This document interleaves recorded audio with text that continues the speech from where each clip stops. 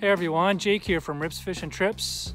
Put together a short video here for a nice solution on fastening a cooler to your quad or ATV.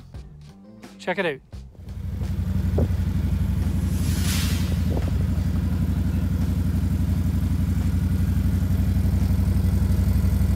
This is my Can-Am right here. As you can see, I do have a storage solution on the rear of the machine.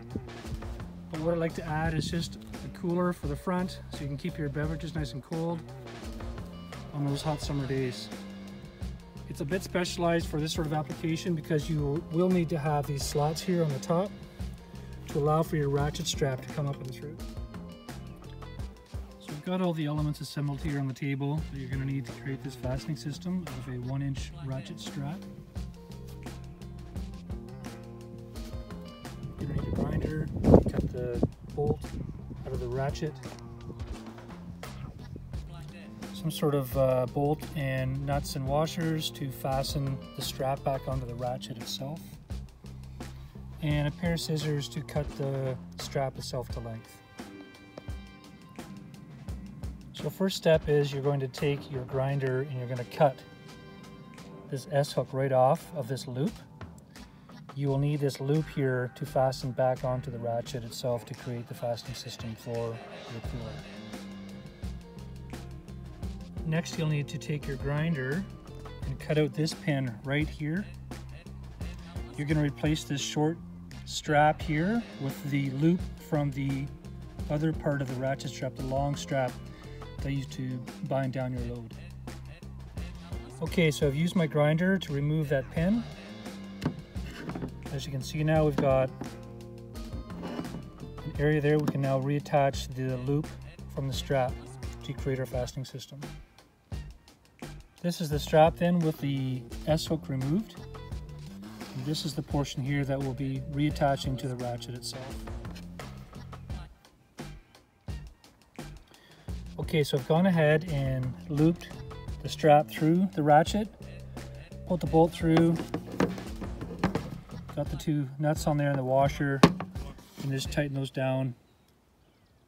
Just stay nice and snug.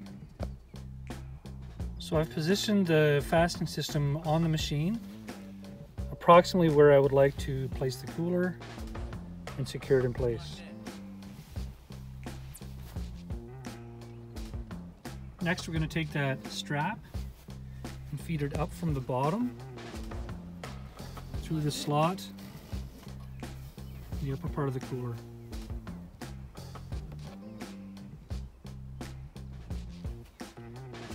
Then we're going to take that strap and loop it back underneath.